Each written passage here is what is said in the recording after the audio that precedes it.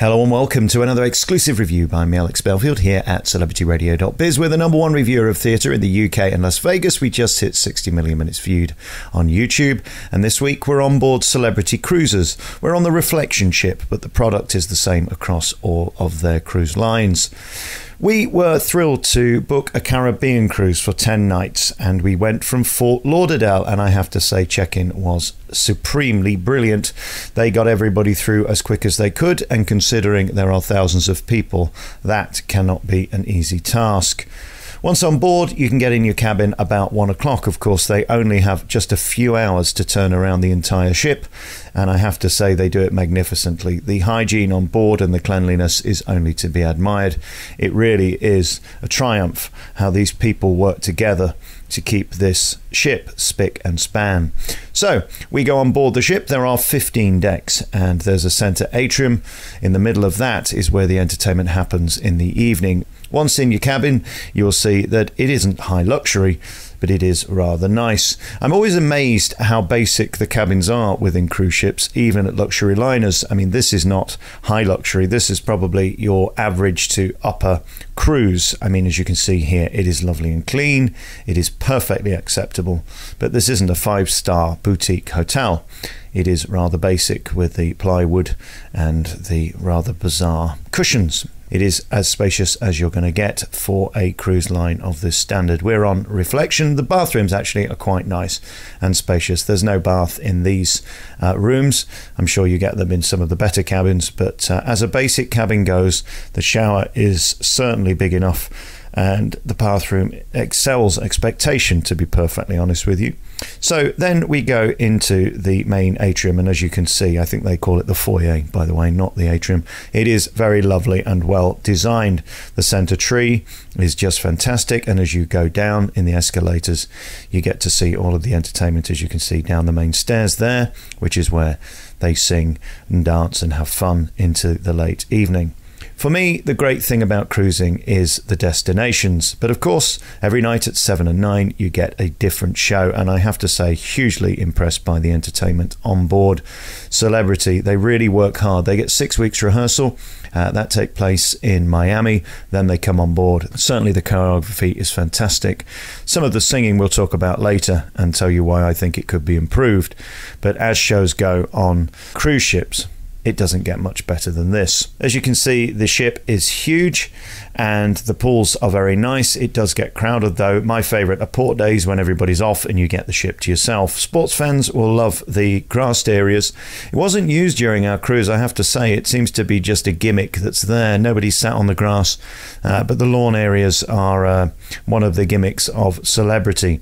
Be careful with the drinks packages. Water in the room is a ridiculous $6. It's over $4 if you pay at the bar. I highly suggest you get one of the drinks packages, even if you don't drink alcohol.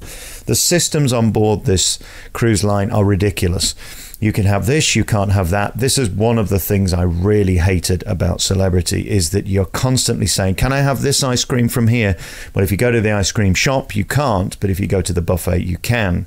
You can have certain alcohol if you're on the basic drinks package, but you can't have the elite drinks. It is constantly confusing, and I found it really irritating, I have to admit.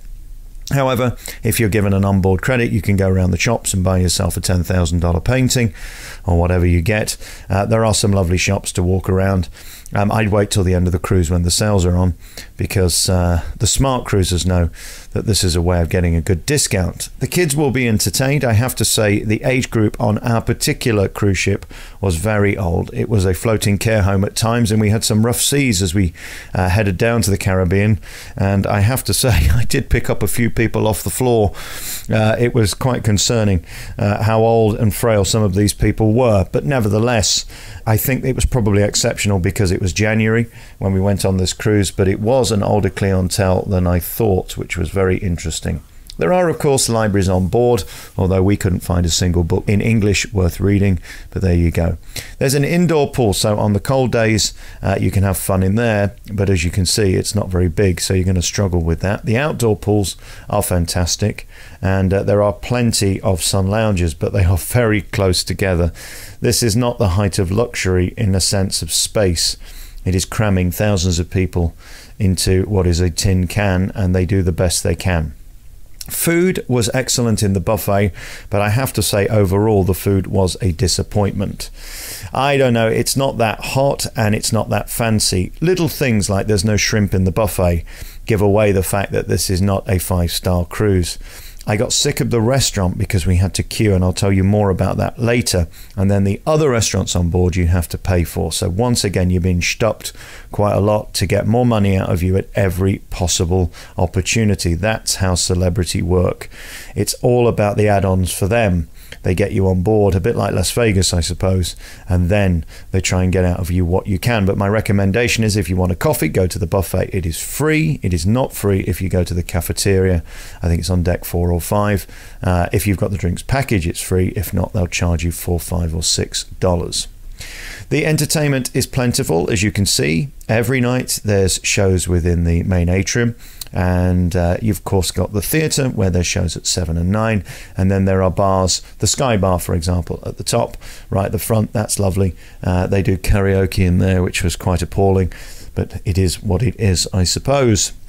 For me, the whole point of cruising is the destinations and the sail outs. These are the moments you really need to be on the top deck to watch these glorious views as you leave the Caribbean islands. In this case, that was St. Lucia, and we went into Barbados, we went into St. Martin.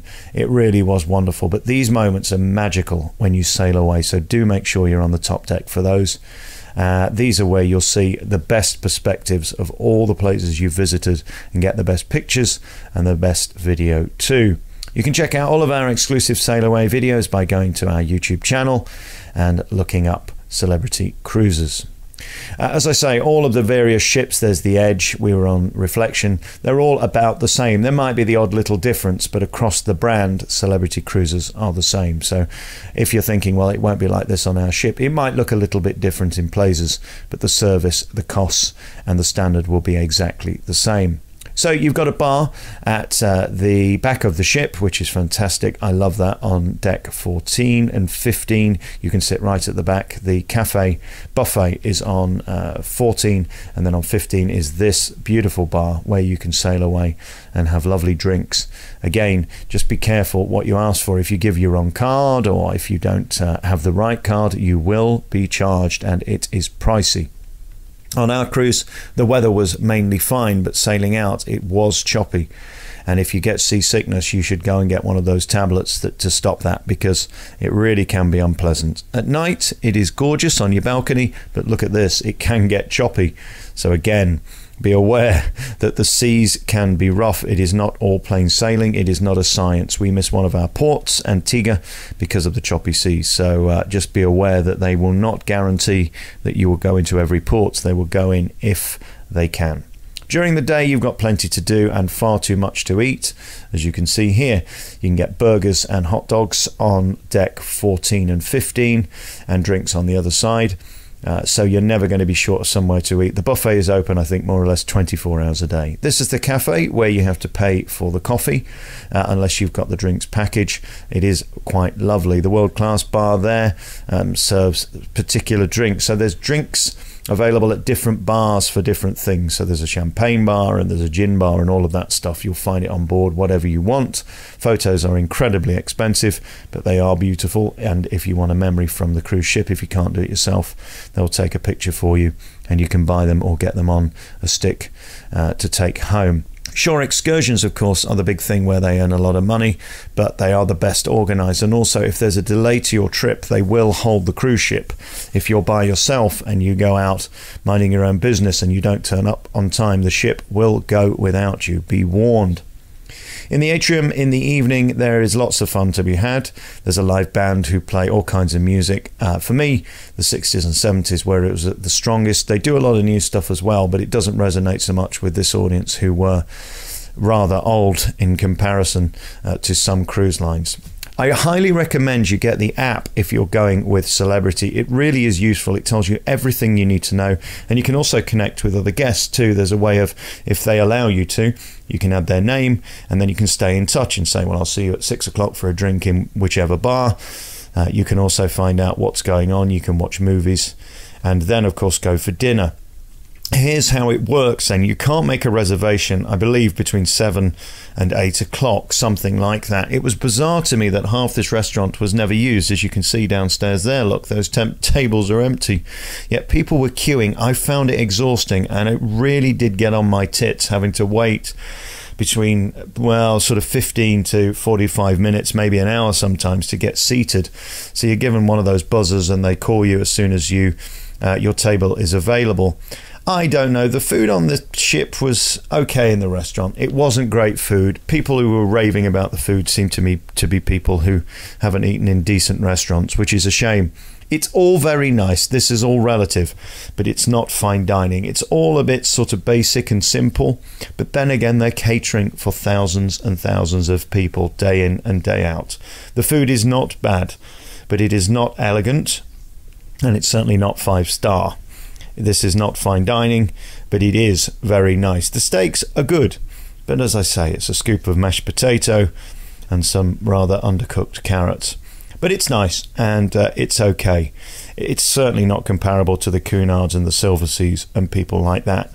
It's more buffet-style food served in your restaurant. But as I say, it was hugely frustrating to me that we had to wait every single night. And it just sort of puts you off. I don't know. I got sick of wanting to go in the end. So I often would go upstairs and just use the gym instead and hopefully lose calories. There is a huge gym on board, and it is well stocked as well. So congratulations to the Celebrity team. They really have done everything incredibly well. What they do brilliantly. And you have the treadmills, you have the cross trainers, and of course the free weights too. There is a spa on board, which of course is incredibly expensive. It's going to be. There's a hot tub and all of that stuff. There's jacuzzis downstairs and the steam room within the changing rooms at the spa. The spa itself is open during the day, and you can get discounts, especially on shore days, where you will get a good deal. This pissed me off. On the lawn there are these beautiful sort of cabanas where you can sit privately, but it's something like $250 to $300 a day. I've never heard of anything so preposterous. And of course, 99% of the time, all of them were left empty. It's ridiculous. I don't know how they come up with that. That would be $3,000 simply to sit on the lawn during your 10-day cruise. Ridiculous. Anyway, there are plenty of places to sit, and you learn as you go on, because it is quite confusing in the beginning how many different areas there are. There's some lovely bars on board. And of course, they have a lot of fun, as you can see here. They do a load of shtick to fill the beautiful glasses with the fancy drinks, and everybody loves to take pictures and watch, as you can see. Verging on a care home in places, but yes, this was an older crowd, but they loved it and had great fun. So that was nice. There's a bar right on 14, which is lovely, the Sky Lounge. Really like that one, but it does have karaoke in, which of course is a complete racket and an unedifying mess. One of the things I didn't like about this cruise, there is no free laundry service. You can't do your own laundry, so you have to wash your drawers in the shower and then hang them outside, which is unedifying. Real shame that, but it's just part of Celebrity's policy. They say for health and safety. I say it's to do with space and room and time and all of that stuff, and of course they want to make money selling the dry cleaning themselves. They did offer a package towards the end, $50 to do as much as you can within a bag, so they do make an effort to help you, but yeah, really disappointing that you can't do your laundry on board. So one of the things that is nice is the outdoor area at the back of the cafe, the buffet. You can sit there, as you can see, and enjoy the ocean view buffet and the ocean views from it. Fantastic. Live music, well, through until about midnight, which is fantastic. You'll have a lovely time on all the different floors. And then we get to the production shows. I really have to say how impressed I am with the ensemble of these shows. They really work hard. They spend about 6 weeks doing what they do, like a rehearsal for a West End show, really. They have a fantastic quality and precision, and I was hugely impressed. There are shows at 7 and 9. The choreography is up there with the absolute best. The lighting is fantastic too. and the singers really are brilliant. I would say sound is one of the problems on this ship. It is quite noisy, so you might find it irritating, especially with some of the female singers who are just too loud. It's piercing in places, but as you can see, the ensemble cast with their choreography really is quite impressive. Every night you'll get a different show, and they put headliners on the show, so as well as the special acts, as you can see, who do the silks and some of the circus acts in this particular production. Other nights you'll get magicians and singers. We saw some tremendous acts. There's a guy called Marcus who was on board, who was one of the most brilliant singers and charismatic performers I've seen for a long time. Last night there was a guy called Joel who is incredibly talented too. There was a comedian. Really fantastic quality and standard of shows. They put a lot of work into this and get great headliners every single night, a different act, and then 2 or 3 times during the cruise you'll get to see this company do an ensemble performance of musical shows and dance shows and circus shows, a bit like a Cirque du Soleil. They work really hard, and I have to say the polish for a cruise ship is really impressive, so congratulations to them. Fantastic job. So there are disabled accessible rooms available too. These are much bigger, of course, and they have all the stuff that disabled people will need. The bathroom has, of course, all the grip rails, and the doors are fantastic because they open by themselves, and that will help people with wheelchairs. And on this cruise particularly, there were a lot of people who needed this, and the staff go above and beyond to help people. So yeah, there's a security system too, so if you get in bother, you can pull the cord and they'll come. And of course the showers are there, fitted for disabled people, so it's perfect. So there you go then. Your room is cleaned twice a day. I love the turn down service, fantastic. So after you've showered for dinner, your room will be cleaned again, tidied, and new towels, fresh towels put in so that you can start again in the morning. So that's fantastic. Congratulations to the entire team aboard Celebrity. We're on board the Reflection, and you've been listening to another exclusive 4-star review by me, Alex Belfield, here at celebrityradio.biz. Ta-da.